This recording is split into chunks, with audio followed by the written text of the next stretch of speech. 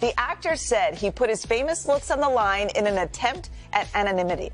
Kevin revealing he tried an elaborate disguise that featured some fake teeth, a different nose, and glasses to live out his dream of experiencing life as a regular, non-famous person.